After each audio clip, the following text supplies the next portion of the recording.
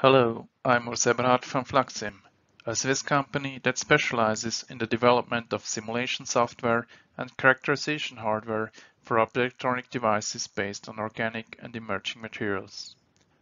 In my presentation, I'm going to discuss our recent work on the simulation-based assessment of microtexture functionality in curved display backlight units. Nowadays, there's a wide range of applications based on non-flat optical structures, from OLED car lights to flexible luminaires and curved OLED displays. All of these applications require dedicated features for control of light guiding and outcoupling due to the curved geometry. However, most microtextures for beam shaping are designed for flat devices, and their appropriateness for curved geometries needs to be evaluated. Here, we consider, by means of optical simulation, the impact of curved geometries on beam shaping and control of light outcoupling via microtextures in backlight units for OLED displays. Here is the outline of my presentation. After a brief review of a generic OLED backlight unit layout and identification of its key functional components, the modeling targets are defined, and the differences in the design challenges between flat and curved geometries are discussed. We then proceed to discussion of the physical model of the backlight unit and its implementation in the optics module of Fluxim's large area device simulation tool, LAOS. Model and implementation are validated with benchmark simulations of a standard flat backlight unit. The model is then applied to the simulation of a curved backlight unit with the same structure as the flat benchmark. Eventually, the directional light outcoupling from the curved backlight unit is optimized via a dedicated brightness enhancement film featuring microtextures with position-dependent asymmetry. Let's start with a brief review of OLED backlight units. In the OLED technology, the brightness is provided by a backlight unit that illuminates the OLED stack from the rear side. Here, we consider the common case of an edge-lit backlight unit, where the light from an LED is coupled into the backlight from the side and exits towards the LCD stack at the top.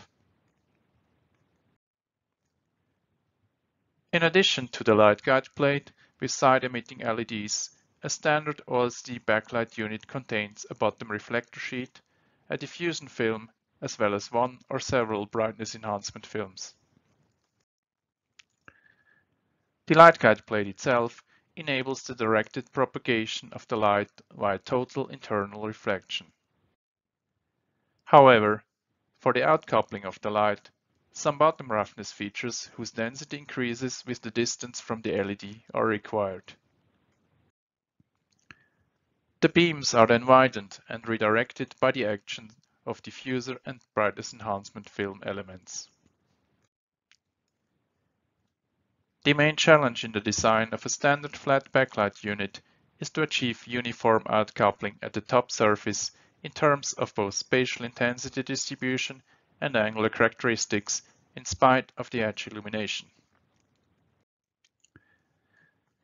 In the case of a strongly curved backlight unit, on the other hand, the internal angular distribution of the light in the light guide, as well as the directional characteristics of the light outcoupling, are drastically altered.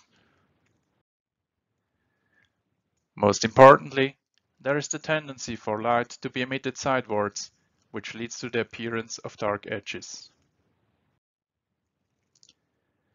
In addition to the uniformity of the spatial intensity distribution and of the angular characteristics, there is therefore also the aspect of directionality of the light outcoupling to be considered as a simulation target. Let's now turn to the definition and implementation of the model for the OLED backlight unit. The full backlight unit is implemented in both flat and curved geometries for simulation with the optics module of Fluxim's large area organic semiconductor simulator, LAOS, which makes use of a 3D ray tracing algorithm for the modeling of light propagation in complex geometries. As the presence of micron-sized features renders the simulation of large areas excessively time-consuming, the simulation domain is restricted to a stripe containing a single LED unit. For the light source, a wide spectrum corresponding to the Osram Duris S2 LED is considered, with appropriate renormalization due to the incoupling from air into the light guide medium with n equal to 1.5, which restricts the angular range of the spectrum inside the light guide plate. Bottom and side walls are modeled as a fully reflective casing, such that the light can escape only via the top surface. The top of the light guide features low cuboid structures extending along the stripe length, which serve to restrict the angular range of lateral light outcoupling. The bottom of the light guide plate is patterned with domes that increase in density and order with growing distance from the LED, such as to compensate for the decaying light intensity in order to maintain an even level of light outcoupling. For the diffuser, a phenomenological model is used that reproduces the beam widening characteristics reported in the IMOS spec sheet.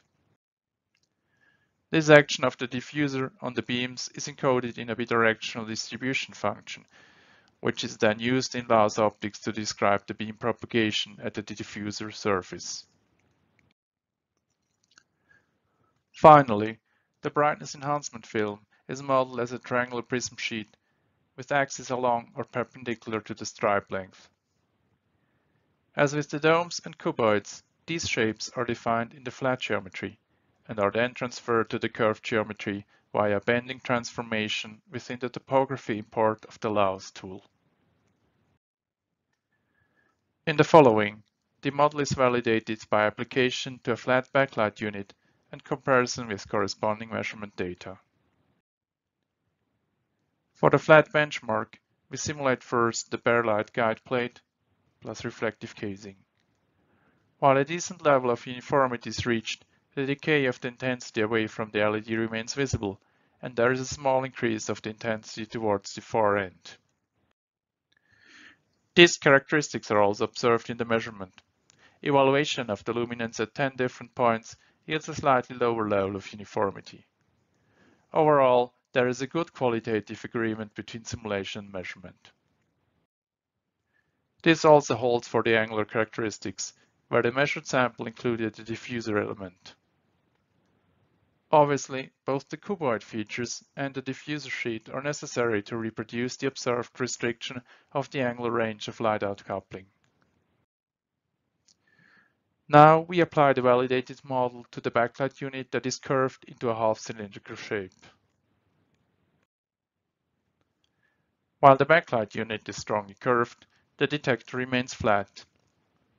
At a distance of 20 centimeters and including the diffuser element, the uniformity reaches levels of close to 80%. The simulation overestimates slightly the measured uniformity of around 65% for the central region of the backlight unit, but reflects correctly the still present decay of the intensity away from the LED side. Interestingly, the angular range of light outcoupling is restricted even in the absence of any diffuser. In this case, the measurement was taken for the system including the brightness enhancement film. Again, the simulation reproduces well the central angular characteristics of the backlight unit with a slight tendency to overestimate performance. In order to improve the directional outcoupling of light towards the top screen, an optimized brightness enhancement film with position-dependent asymmetry in the shape of the triangular prism is designed. As compared to the system without brightness enhancement film, the prism structure always improves the uniformity. However, depending on the orientation of the prism, the outcoupling efficiency might actually be hampered by the presence of the texture. Only for the custom-designed brightness enhancement film with asymmetric prisms, both uniformity and outcoupling efficiency are enhanced. If the brightness enhancement film with transverse axis and variable prism asymmetry replaces the regular brightness enhancement film with axis along the stripe length. Reduced angular uniformity is observed. However, combination of the two brightness enhancement films results in an even better angular uniformity than for the regular XBEF alone, without hampering the light-out coupling efficiency. In conclusion, we presented a full physical model of a curved backlight unit and its implementation in the 3D ray tracing software Laos Optics. The ray tracing simulation shows good agreement with measured characteristics, both in terms of spatial uniformity and angular characteristics of light-out coupling. Directional light extraction from the curved backlight unit is further improved by the design of a dedicated brightness enhancement film based on triangular prisms with position-dependent asymmetry. For more information on optical simulation with Laos Optics, you are invited to visit our website at www.fluxim.com/Laos.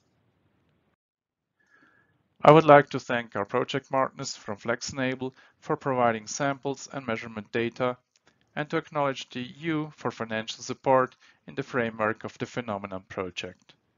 And thank you for your kind attention.